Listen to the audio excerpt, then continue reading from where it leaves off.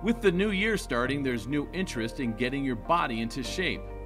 But make sure you're checking on your mental health as well. There's a process for determining if you're okay, and it's similar to what you do if you're concerned about someone you love. Find someplace quiet. It can be hard to listen to what our brains are telling us when we're working, caring for others, or distracted. Start with the big picture question. An important measure of well-being is whether you're able to function in daily life. If you're really struggling in areas you previously weren't, that's a sign things are off track.